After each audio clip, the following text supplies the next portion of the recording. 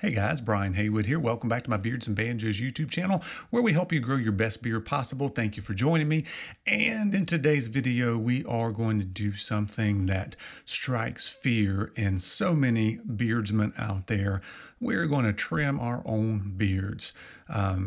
For some reason, I don't know if it's because it's so prominent, it's your beard, you've taken care of it, you've grown it out, you care about it more than other things, maybe because it's new, but so many guys just really have a big fear of trimming their beard. So I actually enjoy it. I do it about every 3 weeks.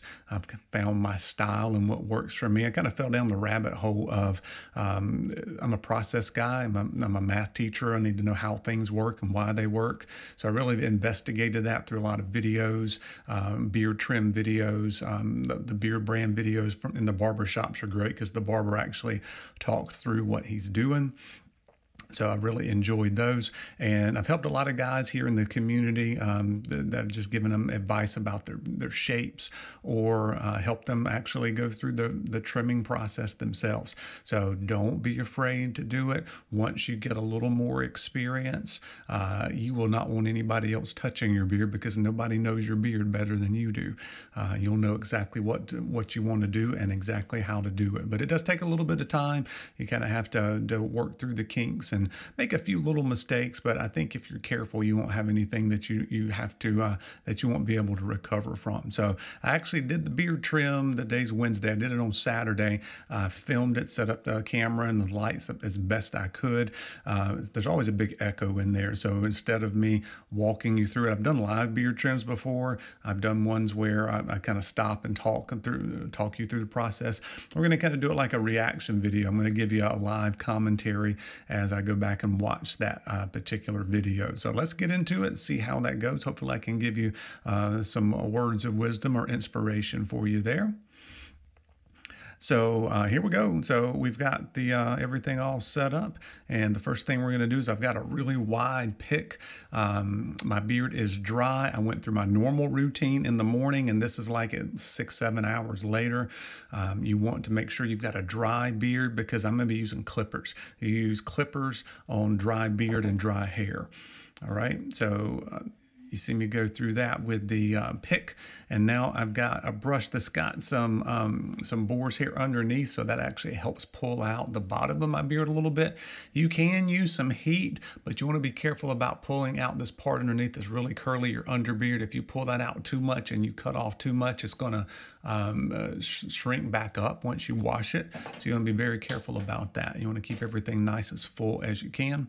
Got a little boar's hair brush. I always go over the surface of my beard whenever I'm styling it or trimming it. And you have to keep combing it out. You don't want to over comb it because it does put static in your beard and might make it unnaturally poofy. And then if you're trying to round everything off, then you may go into it too far.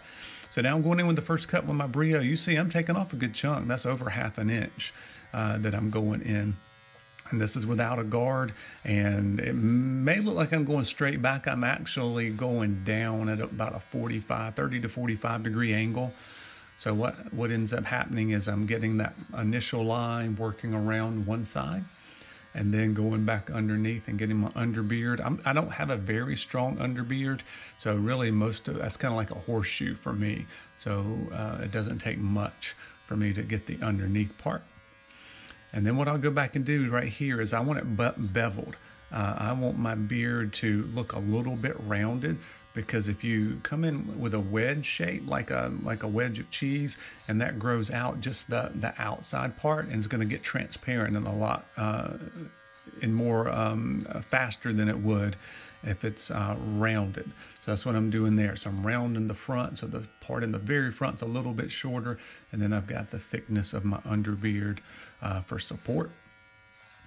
And that usually is the part that grows the fastest, right here in the front, and then the back 2 corners is the part that grows the fastest on me. So now I'm working around to the other side. And you'll see me, I'll use both hands. So you have to have a pretty steady hand. I'm using my left hand there. I am a lefty. So you see my wedding ring there. But there will be times where I'll switch around and use my right hand a little bit. And I'm being careful with the underbeard. And you'll see the shape I'm going for there. It's a pretty manicured look to it, but it's got a little bit of roundness to it. And I do this about every 3 weeks, okay? And I've been doing that for 3 years at this point. So the more you do it, the better off you'll be, and you'll kind of find what works for your beard and the tools that work. By the way, I have all links to all of these tools right below. I really love those Brio's Beardscape trimmers because they're so quiet. You can hear every hair that you cut. Always keep going back and reassessing. That's pretty good for the first cut. And you know, if you're trying to get more length on it, then I would just cut the bottom of that beard and let the rest of it go. But for me, I'm looking for a little bit more of a tighter look around the sides and the sideburn area. So we're just getting started. So combing it out a little bit more. You have to kind of keep reassessing. You don't want to obsess over it or to keep combing over and over. But you're always combing out at least once just to see what pops out on you.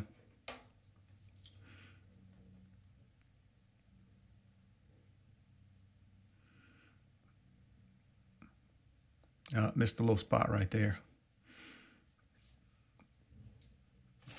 And by the way, this you can always reassess after you wash your beard. So after you wash your beard, everything, you get a reset on it. Things are going to lay a little bit differently, and you'll have some more hairs that might pop out. You can kind of get those, and that's usually about it. Except for the mustache. The mustache you kind of reassess all the time.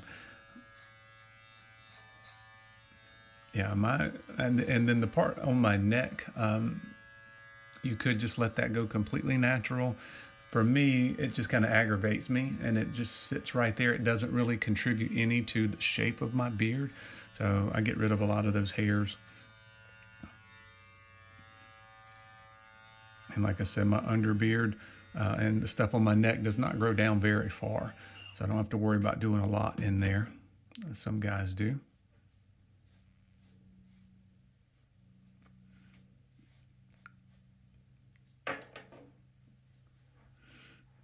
Just checking the shape. I do have a hand mirror that I can put on one side to use as I'm looking in the big mirror, which helps me a lot. And then I always have to reassess these corners, all right? Because what happens for me is the front grows and then these corners grow. And if I'm not careful, it'll get like a reverse or a little reverse arc there, which I don't want. So I cut the front, go around the sides, and then I have to reassess these little corners there, your little wings. And I'll go back and get a little bit more. And it's always hard to see that back line. That hand mirror will help you a little bit as well. That's one thing I think that going to a barber actually helps, because they can see everything better. I mean, you can get pictures of it, and you can do a video and kind of do a whole panorama, yet you still can't really see what you're doing very well. I've tried it where I'm looking in mirrors, like 2 mirrors at the same time, and it just throws off your equilibrium because things move the wrong direction. If you're not careful, you'll make a mistake. If you'll notice what I do there is I lift my head forward, and I can do some more like beveling. I can see those hairs in the very front and take those off. It gives me a little bit more of that rounded shape. It keeps my beard nice and thick, so when it grows out, I don't have transparency as quickly. And then I have to keep taking my glasses on and off. But now we're going to look at the sideburn area, and I'm in between haircuts. If I had just gotten a haircut, which I often do when I do a beard trim, I would have to do more work on the sideburn areas because I usually go down to a 1. I've also been trying to grow out the top of my sideburns. I saw that on a video. I don't really like it, so I'm going to take the top of those down a little bit more, but not go down too far. Because what can happen is you can get a bell shape. You can have a reverse arc this way. So I kind of want mine to go straight down and then curve in at the very bottom for the rounded shape. So I put the guard on. So this was a 12 on the Brio. And I'll go back in a minute and flip it around and go down to a 9. If I had just gotten a haircut, I would go down to like a 6 or, yeah, I think a 6, the next one down. And then I'm about a week away from a haircut. So what I'll do is I'll I'll try to edge out with the scissors right around my ears. And that'll sharpen everything up just a little bit. You can get a little more time in between haircuts if you really clean up your sideburn area and right around your ears. Depends on your hairstyle and what you've got going on, but this is what works for me with a shorter haircut. Just to get a nice blend right there.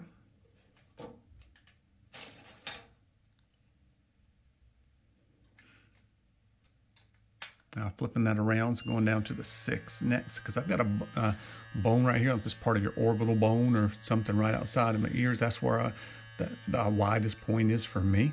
So I want my hair to be the shortest right there. So that's what I'm doing. So getting that just a little bit shorter on that about 1/4 of an inch area.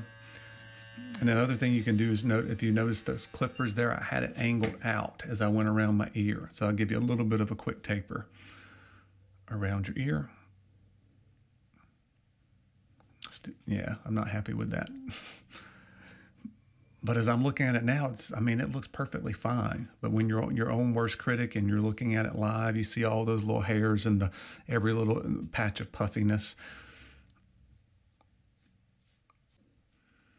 All right, so now here's an advanced tapering idea. So you can take your, this is a clipper comb, so it's flat, so some sort of flat comb, and then figure out where you're going. I'm going right a little bit below mid-ear, about where my earlobe attaches, and I'm tapering stuff above that, and notice I've got that at an angle. So instead of having to use different clippers and keep going higher and different guards on your clipper, you can just do a quick taper with your comb. Right, you have to be careful. That comb has a width of a 1 guard, so if you just put it flat, you're going to have stuff too short. And then once again, that back line, I usually go with scissors just straight up, and that gets any little random hairs that are going backwards. Sometimes those will aggravate your ears if they're too long. And now the other side, you can see you kind of push in on your skin there, and that gives you a line. And then you can use your fingers if you need to. Mine wasn't cooperating very much, but this will give you a really good shot right here. Look at that taper. So you see that angle on the comb? And none of that hair right there is contributing to the shape of my beard below it. All right, so it's still gonna be hair there, but it's gonna be tapered, and that's gonna lay nice and flat for me. I've got wavy hair anyway, so when that part gets too long, it starts to really have some waves, and they'll start to get in, on my ears and stuff. And once again, if you are trying for more length, you're growing out for the first time, you probably don't want to do as much tapering. Just do it at the very, very top. Make sure it blends into your hair okay, and then after that, you just let it grow. And this is the other thing that you don't want to do if you are growing for length and you're trying to see what you're working with, and that's the, can be a little bit of a controversy thing about this hedge trimming, if you will. Now I'm doing it without a guard, but you can hear I'm barely taking anything off. So just like I've shaped the bottom of my beard, I'm doing the same thing around the side. So just taking off a few of the random hairs. And I don't want to overdo this. I'm just doing it a little bit because when I wash my beard and it draws up, I'll have different hairs that pop up. And some of these hairs might have split ends, or they might not. They might have fallen out earlier and they're regrowing, and eventually they'll get down to the bottom. But I'm going for more of a tapered look anyway, so I can go across the face of my beard and take off just a few of those stragglers. Makes me feel better about my look, so that's the way I do things. And I have pretty thick growth on my cheeks. If you've got really thin growth on your cheeks, then you probably don't need to do that at all. You can just work on the bottom of your beard. My underbeard is weak and my cheek is pretty strong. Some guys, it's the opposite way. And there I am on that side, working that line, back line with the scissors, trying to catch any more of those straggler hairs.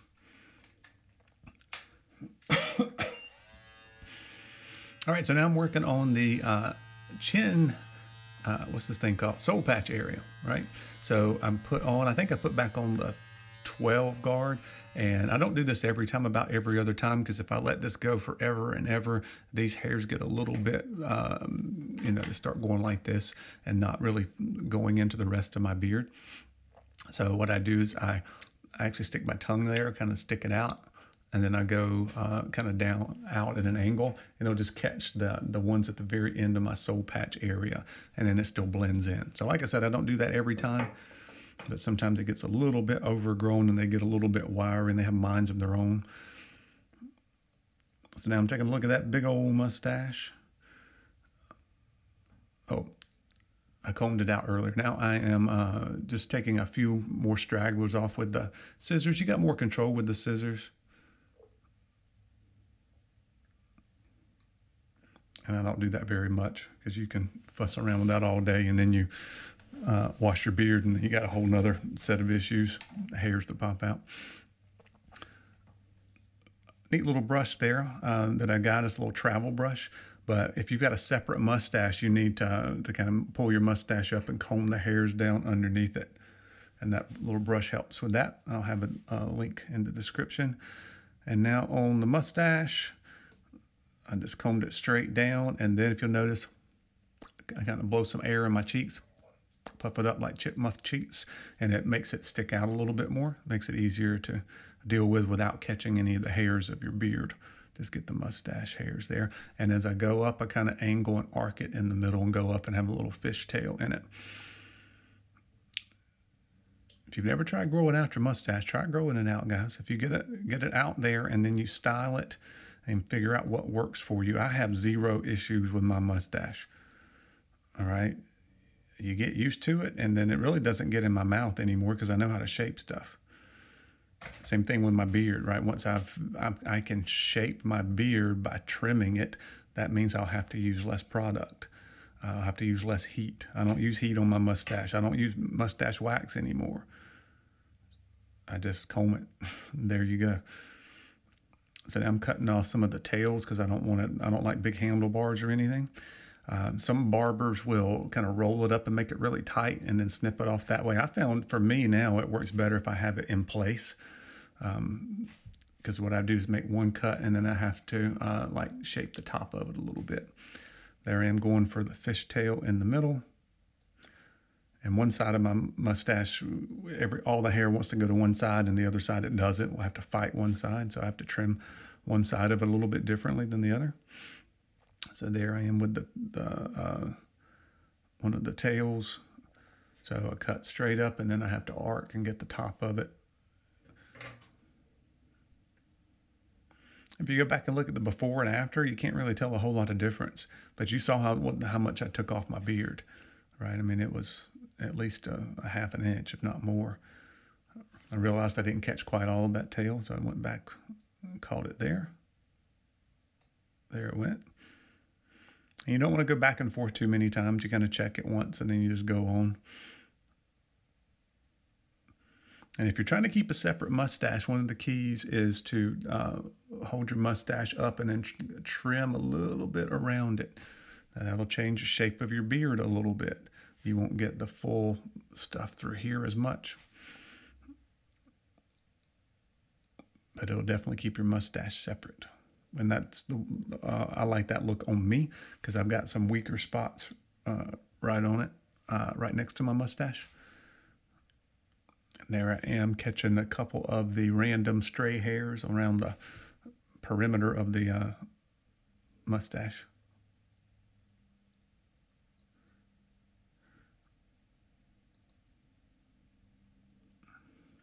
I think I'm good with that. And the last step is to work on your cheek line. And there are tools that you can use. You can use the brink that I did a video on. Works really well if you're trying to establish a totally new line, and use a barber pencil on that. But also, you've got options like you can use different things. You can use razors, you can use straight razors. A lot of times I just use a little slim twin disposable razor, like on a weekly basis, and kind of come because I like a little bit of an arc. I've actually grown my my cheek line up just a little bit because when I went back to school full time, I had to wear a mask all day, and I thought I was going to have to get rid of my mustache, my big mustache, go down to like more of a normal shaped mustache. I even contemplated going down to a clipper beard. And if I went down to a clipper beard, I wanted as much real estate as I could get. So I actually grew that up a little bit, and I actually caught myself right there. I had everything covered up. I couldn't use any water because of the tripod and the cords and all that kind of stuff. So I had to do it dry, so I just used a little pre-shave oil. And when I did that side, I got up a little too high, and it was in a dry spot, and it just caught a little bit. So I didn't do too much bleeding, but I could feel it. I was like, uh-oh. I bleed for you guys to make the content. Just a little boo-boo, which wouldn't happen if I didn't have the camera rolling. I'm not great with the straight razor, and I don't have to be too particular because I don't have a super strong defined cheek line. I mean, you can tell it's there, but because my hair is a little bit lighter and my growth, I don't really worry about going down way far and wanting everything super crisp. So I've been playing around with the straight razor, trying to get the hang of it. I can do it, but notice I'm using both hands. You have to flip everything around. It's probably a whole lot easier just to go without doing the straight razor. Do you guys do the straight razor? Let me know.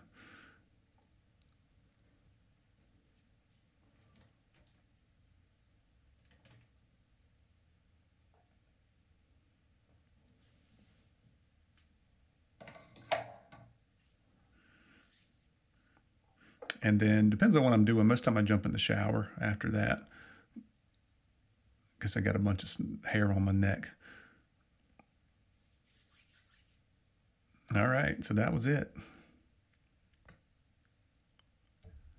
So I hope you guys enjoyed that. If I'm not going to jump in the shower, I'll go and put some beard oil, beard butter on, but go through all of that afterwards.